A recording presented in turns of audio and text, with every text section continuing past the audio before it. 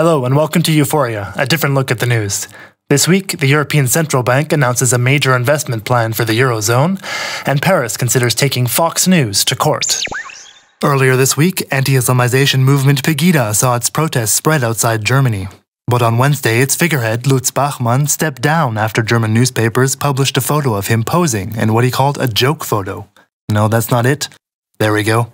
Journalist Giles Dilnot pointed out the golden rule for any leader of a national movement in Germany against Islamification: never have a pic of you as Hitler.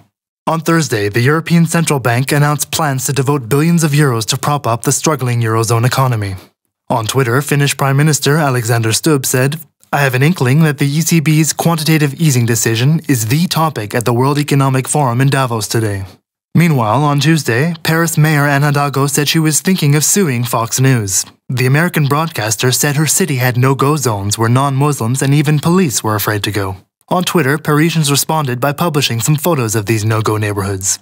Admittedly, that last one does seem a bit suspicious. France's Le Petit Journal even sent its brave reporters to investigate these dangerous areas. Paris is a very, very dangerous city, probably the most in the world. Look at him now. He was in a terrorist restaurant, Islamist. Paris, my God, Paris is very dangerous. John, come back, John. John, it's too dangerous. Come back, come back. Run away, run away. Oh my God, a couscous. For more Euphoria and links to this week's content, check out our website at euronetplus-connect.eu. That's all for this week. Thanks for watching. See you next time.